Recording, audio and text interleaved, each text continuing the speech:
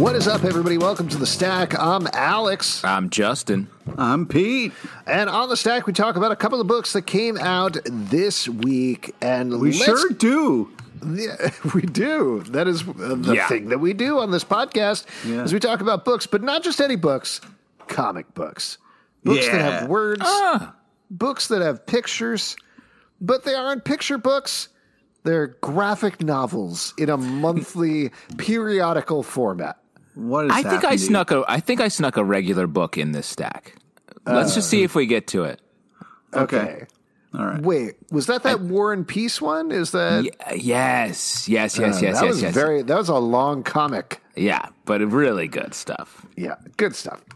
All right, let's kick it off with a wild project I'm very excited to talk to you guys about. All America Comics #1, written by Joe Casey and art by Dustin Nguyen. Now, this project has had a... Yes, Pete. How is this legal? How is this comic available to be coming out? Is it the fact that it's digitally and they just snuck it in that they're hoping nobody's going to notice? It's coming out physically in stores as well. So Joe Casey is one of the co-creators of America Chavez, also known as Miss America, or the reboot of Miss America that later ended up in the Young Avengers in Marvel Comics. Eventually, she was spun off into her own series that ran about 12 issues. However, Joe Casey created her. People were like, this character is amazing. We love her. Release a series. And Marvel was like, great, silence. And so for years, people got more and more frustrated that they were not picking up on Miss America in any way. So Joe Casey essentially, in I believe 2014 or something like that, said, I'm just going to make my own Miss America book, and I'm going to call it All America Comics, and it's going to include America Vasquez instead. And so he essentially has been working on this for, I may have my dates wrong, but I believe 6 years at this point, just getting this ready. Since then, there has been a Miss America book that was released called America that people liked quite a bit. She's popped up in other books since then. But finally, this is coming out. That doesn't really answer the question of legally how they could do this at all, but to me, it might be the same way that Marvel could do Hyperion and the Squadron Supreme, even though that's Superman and the Justice League. It's changed just enough that it's okay. Yeah, I mean, it's not like there's any sort of legal jeopardy here. This is like something that's been vetted, and it's something that's coming out. And I will say... Yeah, but Captain America's in this, Iron Man, she fights Doom at the end. I mean, what the... But if you see they're different enough that it is not the copywritten imagery. Okay. And given the fact that America Chavez, Vasquez, whatever you want to call her, deals in multiverses, and Joe Casey, without spoiling too much of the book, is really, I think, very clearly like delving into the format of comic books and what it means to be read as a comic book character, which was baked into America's character to begin with. Like she was already, she wasn't like ambush bug or anything, but she was always kind of breaking the fourth wall in a certain way. And that's what he's playing with here. That's why I think he gets away with it, because he's not hiding the fact that it's the Marvel Universe. Essentially, it's just going for something bigger and different. I appreciate her handle, though. She puts the real America, just because, I've had fake people try to claim my name, so I had to get on Twitter with the real Pete LePage. So nice I understand plug. I understand that kind of like, somebody tries to be, somebody else, and you're like, whoa, no way. So you're saying you really feel for this character because of a Twitter handle thing you had? No, I feel for this character because some guy who claims to be named fucking Pete LePage, who I've met, and is clearly some kind of evil entity, is trying to fucking, steal my name. You met him? Yeah. He's dead. I even now. tried to get him to come on. I tried to get him to come on Comic Book Club. I remember. Did you do a time cop? No. Or was it a looper situation? Yeah. Was he like you, but like significantly older or significantly younger? No, it was weird. Yeah, he doesn't look anything like me. But he pointed out that I was the evil one because I had facial hair, which then really made me hate him. Yeah, that's fair. That all said, this book is very good. Dustin Nguyen's art is always fantastic. Joe Casey's writing is always fantastic. Despite the weirdness of its origins, if you like Miss America, you're going to like this book, and I don't know why you wouldn't like Miss America. It takes a second to hook into just because of that weirdness and that disconnect, but the places that he's going with the story are so smart and so great. I can't wait to read more. Yeah, I agree. Like, I didn't really talk about the book. It's really smartly done, and I think it's a perfect character to push a story like this, where it is like existing in the Marvel universe in a sneaky way, but because of, like you said, Alex, pushing through the different realities, I think this book is allowed to make these comments on both corporate comics and this character, and pushing her sort of through the story that Joe Casey wants. I love a lot of Joe Casey's work because it gets wild fast. It's very creative. Yeah, this is great. Definitely pick it up. Next one, slightly more conventional Marvel comics, but still twisting things a little bit. Star number 5, written by Kelly Compton and art by Javier Pina with Alipe Andrade. So this is a character we've talked about, I think, almost every issue of this book, and this is the last one for the moment.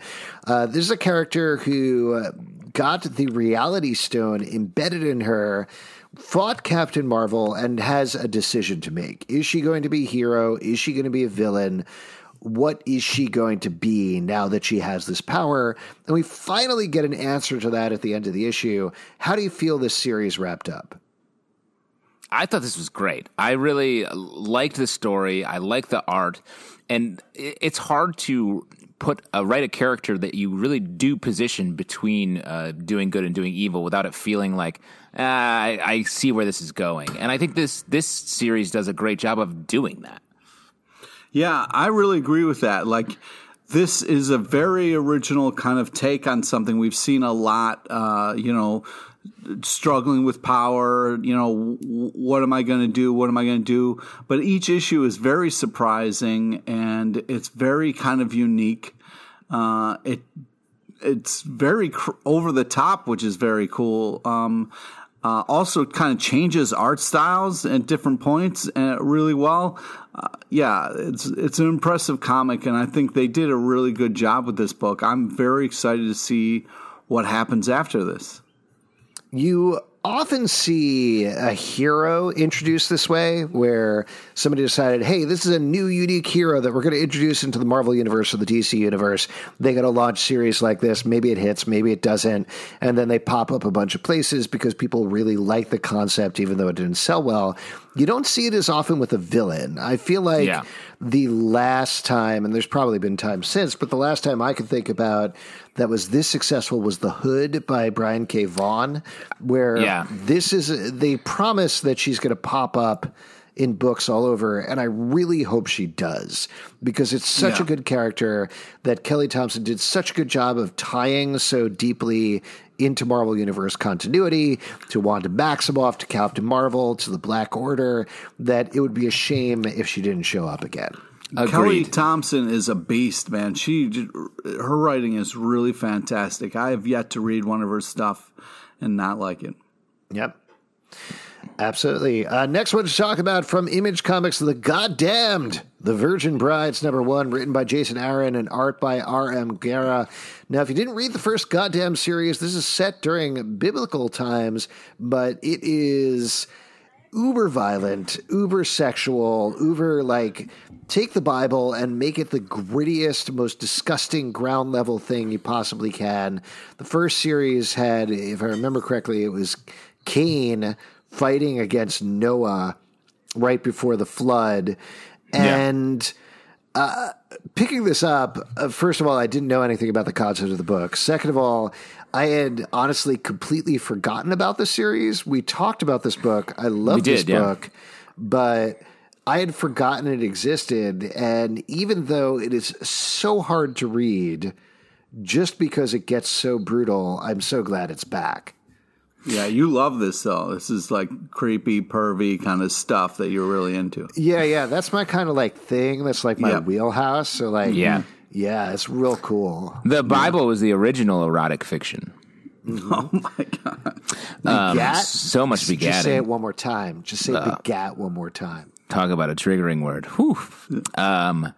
Yeah, I like this book a lot as well. I actually think this series is set up to be better than the first one. The first one felt a little purposefully gratuitous, and this feels like there's a little bit more of a premise and narrative drive to the characters sort of making the choice they're making. It involves a sacrifice of a virgin to this god, a seeming god up here, and it was wild to see the scene where the girl gets sort of pulled up into the heavens, and you don't usually see that, what happens that next moment, and the fact that they went for it here I thought was really smart.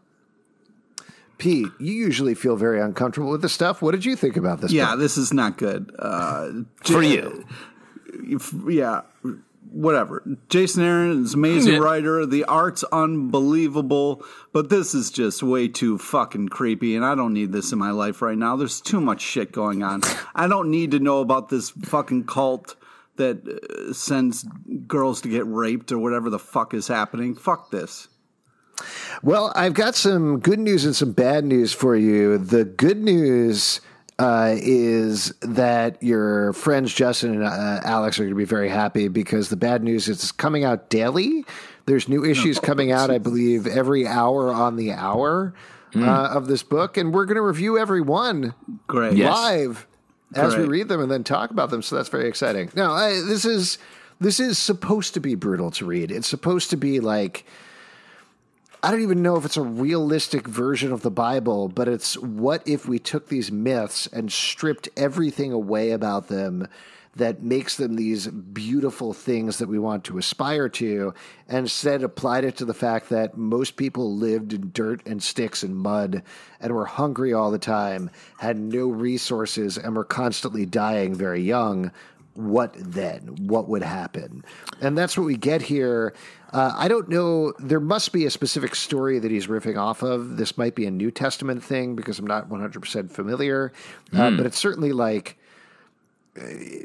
Pete was getting at, it's a group of women who are living in a land that is not destroyed. And as we saw in the first series, most of the land has been destroyed and been taken over. But in order for it to stay good, ostensibly the young virgins are married to angels, except that's not exactly what's happening. Yeah. We've talked about this for a while, but I think this is great. This is a great book. It is hard to read, but again, purposely hard to read. Yeah, I agree. All right, let's move on. Let's move on and talk about The Virgin Brides #2 from Image Comics, written by No, I'm kidding. I Can Sell You a Body #4 from IDW, written by Ryan Ferrier, art and colors by George Kambadais. So we talked about, I think, the first issue of this. It started out being about a medium who could talk to ghosts. He kind of solved mysteries. He was a little bit of a detective story. And it all comes to an end in this issue. How do you feel the series wrapped up? Well, first off, it's a very kind of creative, fun idea. You know, it's the art's fantastic. It's weird in all the right places. It's an easy read just because of all the action and all the things and the stuff where you're like, wait, what? But yeah, I like this just on the what the fuck is happening moments that kind of keep this thing kind of moving forward. Yeah, I like this. I think it ends nicely in a cool way.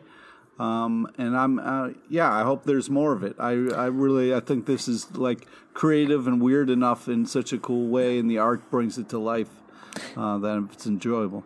Yeah, I think we talked about it as like taking a premise and sort of giving us a little bit of a turn on it.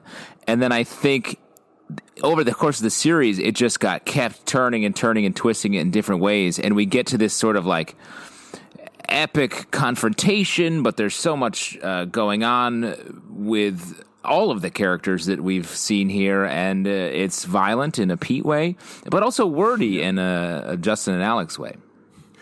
Yeah, it's true. Thanks for breaking it down that way. Yeah, I that was appreciate really it. good. Next one Can to I talk say- about Ravencroft #5 from Marvel Comics, written by Frank Tieri and art by Angel Unzueta. So, a bunch of monsters have taken over Ravencroft. The only ones who can stop them are a werewolf, the Punisher, and Misty Knight. Pete, this book was written for you? Yeah. It's nice to see Frank back on Big Pun.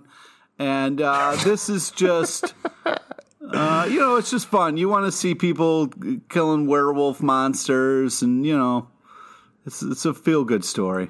Does Frank Tieri call you and say, "Hey, Pete, what should I write next?" Well, that's the thing. He's like, "Hey, Pete, what do you fucking think of this idea?" I was like, "I'd like it better if there was werewolf monsters." He's like, "Done." I feel like Jordan White came on our show, editor at Marvel Comics, came on our show Jordan and told D. you this. White. Jordan D. White, and mentioned that like every Frank Tieri story, once you meet Frank Tieri, sounds like it's Frank Tieri, which is not necessarily a bad thing.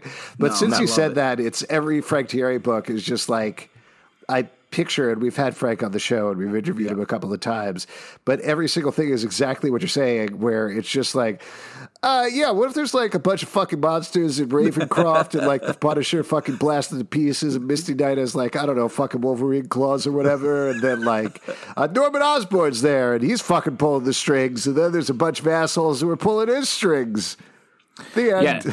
I mean, I gotta say at the last or second to last page where the Janus breakdown, what a laundry list of wild character choices. He's got G.W. Bridge, the X-Force villain from the late 90s.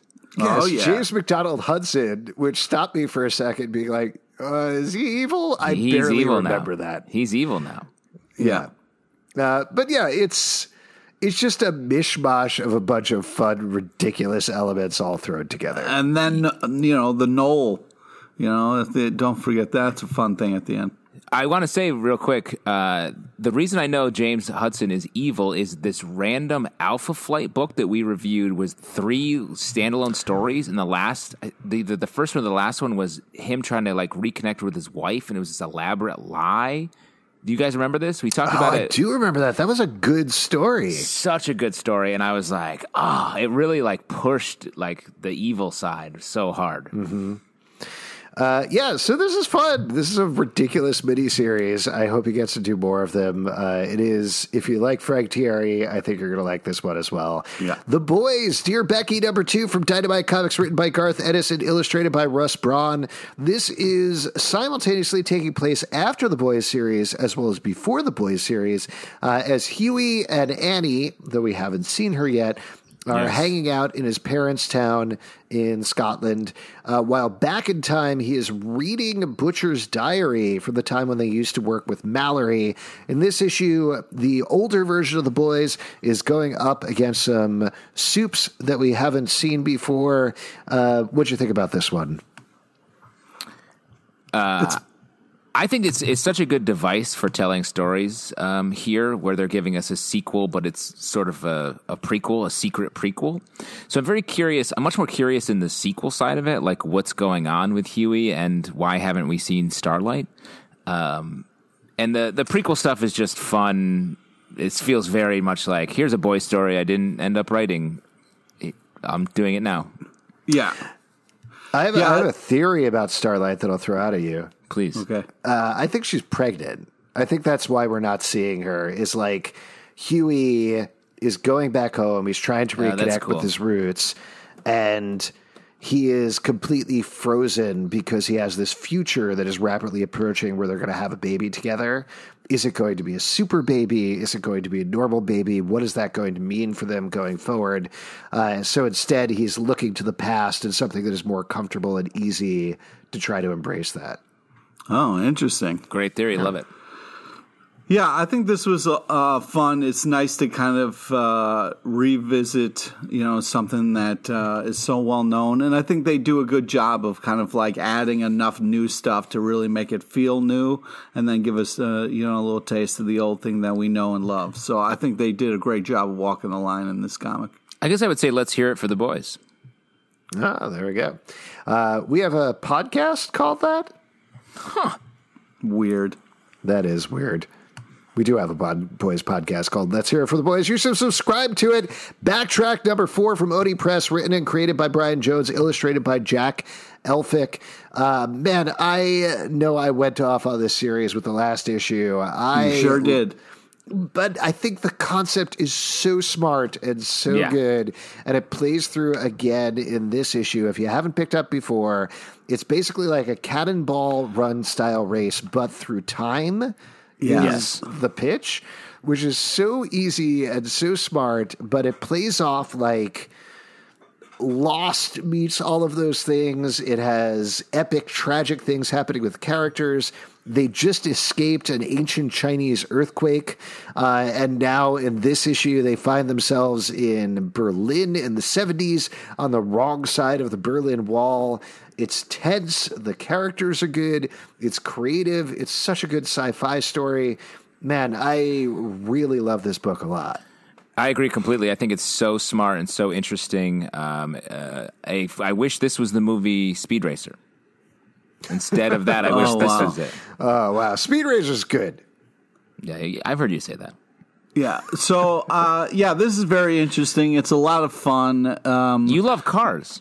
I love cars, so this is just, this is a good, it's just crazy, but it's like, it doesn't take itself too seriously, even though they're just so casual with the time jumping.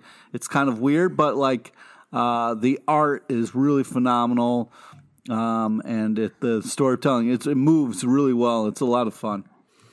Well, yeah, it's very, to your point, Pete, it's very breezy. It feels purposely like a big action spectacular or action TV show. I know I said this the last episode where we talked about it, but it feels like Drive, the series with Nathan Fillion, which had a very similar tone to it, but no time travel.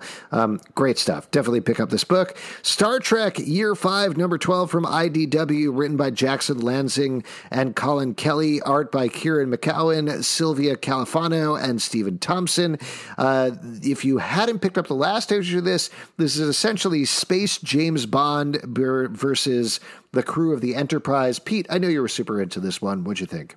Yeah, this is fun. Not usually that big of a Trekkie head. Sometimes I am, but this by the way, that is what they call fans, Trekkie heads.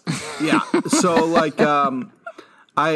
I just think this is so cool. I love the way that they kind of bring the Star Trek characters that we know and love to life in this comic. It really feels like them. And I just think it's really kind of like they're even kind of breaking down Captain Kirk as the comic is going on, which is very interesting. I love the action. I love the storytelling. The art's fantastic. This is a great, great comic. You get a judo chop. You get a classic judo chop from your man, James T. Kirk. Really fun what more stuff. do you want? Yeah. Come on. Come on. Come on. Come on to Spider-Man the Black Cat Strikes, number 5 from Marvel Comics, written by Dennis Hopeless Hallum, art by Luca Maresca. This is the final issue of this book, which takes place in the Marvel Gamerverse. It is a Black Cat who is back alive, teaming up with Spider-Man to take down this universe's version of Hammerhead. How do you feel this one wrapped up? Speaking of Spider-Man kisses, Justin, this one right here. How do you feel about this, buddy?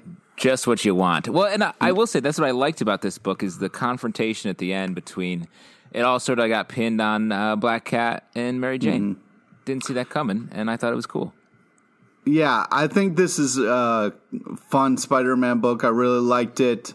I also really liked how it ended and who got to get the kiss. I was nervous about it the whole time of what's going on, especially because of the cover. But I'm glad the cover, sometimes you hate when the cover reveals an ending, And so, I was very happy with how this ended. Well, you know what they say, you can't judge a book by its ending. Yeah, that's a good point. That's why I always flip to the ending and then I say, nope. Nope. I don't know what's happening because who are these characters? Nailbiter Returns #2 from Image Comics, story and art by Joshua Williamson and Mike Henderson. Now, this is, as you can imagine, the Nailbiter finally returning. He is a serial killer who bit his own nails and other people's nails off, which is real gross. One of those is fine, and one of those is much more problematic. Yes. Is it fine? The big cliffhanger. Is it fine? It's I not don't like it. Nails? I don't. Yeah, you should. You shouldn't bite them. You should get them. You should cut them off. You know. You should get them professionally clipped. You should clip. What are you, Mr. High on the Hog over here? He's got his own nail clipper. Well, I'm just saying. You get one haircut, and all of a sudden, it's manicures all day long. That's not what I'm saying. Are you going to go get a pedicure? Is that what's on the docket for you? I'm just saying you shouldn't bite them. It's not good. So the town of Buckaroo has something weird about it, where there are more strange serial killers that have popped up there than anywhere else. All of them seem to be coming back somehow. We don't know how, and that plan gets pulled off starting this issue. Meanwhile, the Nailbiter himself is being held in a prison underneath the town. So a little bit of exposition, but a lot of stuff going on this issue. We love the first one. How do you think they followed up in #2? It's great. I like that they flipped the camera, and we get a lot more of Nailbiter stuff here, sort of his perspective. And I mean, this is just clearly a story that has been well thought about and well planned, and I'm very excited to see the progress. Yeah, this is a fun story. The art is fantastic. Loved kind of like what happened in this issue, really setting things up, moving things forward to get you more excited about the series. And even the next issue preview image is hysterical. This is just, it's twisted, but it's also fun, and the art is worth it alone. Ghostbusters Year 1, #4 from IDW, written by Eric Burnham and art by Dan Schoening. Now, as far as I can tell, I have not read the first 3 issues. This is taking place after the first movie? Yep. And them retelling things that happened in it, I think? Yep. Yeah, year 1 is sort of a misnomer here. Right. Right? Because I feel like we kind of already got the Year 1. That was the movie. That was the movie. But Pete, you're a big GB's fan. Goddamn right. Yeah, this is great. It's fun to see the people we know a little cartoonized a little bit, which is cool. They do a good job of like keeping who the characters are and still kind of making them fresh a little bit. And it's fun. We got Egon kind of explaining himself, and I like how he gets defensive, about the containment unit exploding, and then the Twinkie call was fantastic. This is a real kind of fun look at Egon and kind of what he's and we also get a new Slimer story, which I was very excited about. Slimer, everybody's favorite ghost. We got a little new tale there, so this is great. Slimer's overrated. All we get is just this he's a little specter. He's fine. He eats pizza, and it's like, all right, we get it. And hot dogs. Like when he ate a hot dog. Slimer's like a Saturday morning cartoon cereal commercial, where it's like, oh, he does the same thing. He's like Cookie Crook. He's Toucan Sam. That's what Slimer is. Why are you saying those things like it's bad? There's nothing wrong with Cookie Crisp or Toucan Sam. You gotta follow your nose. Lots of things that are wrong with both of those things. I'll extend it to Ghostbusters as a whole, which I like the movie just fine.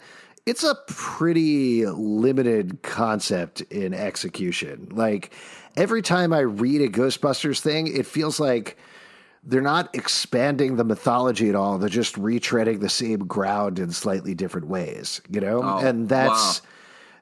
So they're kind of staying in their lane and kind of having fun with the characters we all know and love, is what you're saying.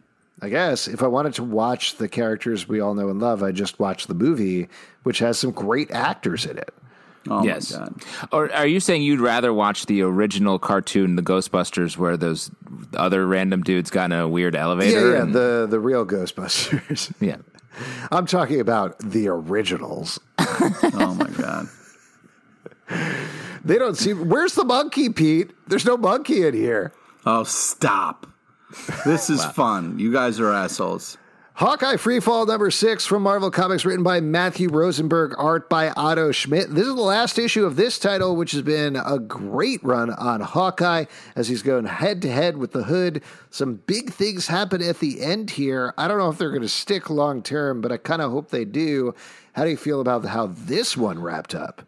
Guys, this Rosenberg guy is a hell of a writer. Man, I wish we could get him on the show to talk to him. This dude is killing it. I really love what happens in this issue. It's really great job of like capturing the voice of Clint, and it really feels like an extension of that famous kind of like Mad for Action run in such a great way, but also puts a little kind of new kind of stamp on it. I was really happy with all the twists and turns and the fun shit, and this is a great, great comic. Yeah, I agree. The way it lands, I thought was just so well done. With I forget the exact line, but it's sort of like, "Don't worry, he'll be a villain soon," or something like that. I think it's like he's one of us now. He's one of us now, yeah, even if he doesn't know it yet. Yeah, he's one of us now. He doesn't even know it yet. Like that, I think that what a great way. It feels like that was the point of the series, and they do such a good job of walking us there while telling a great story. Beautiful art too. Great. Oh yeah. Great book. All right. And the fun, I just want to say the fun costume changes that he does, which is really, really awesome. Good stuff across the board. If you want to support our podcast, patreon.com/Comic Book Club. Also, we do a live show every Tuesday at 7 p.m. to Crowdcast and YouTube. Come hang out. We would love to chat with you. iTunes, Android, Spotify, Stitcher, or the app of your choice to subscribe and listen to the show at Comic Book Live to follow us socially. ComicBookClubLive.com for this podcast and many more. And we'll see you next Comic Book Week for our reviews of The Goddamn the Virgin Bride. Let's kick it off with issue number 3. Pete, what did you think about this one? What is happening? Stop this nightmare. Looper, you're being looped. Once a week, that blows your